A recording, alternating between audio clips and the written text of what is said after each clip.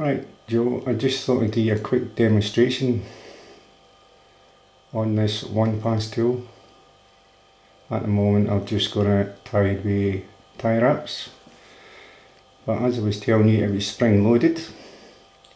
When the blade hits the glass, the pad will go back like this, but just watch this and you can see just how much spring is on it. See that? See how far I can bring it back? So basically what happens there, normally you'd be scrubbing the window with your pad and you're just going over it lightly. If you notice, most one pass tools are just gliding in front of the squeegee. This one is actually scrubbing in front of the window because it's spring loaded the way it is, the way I mounted it. You see how far that goes?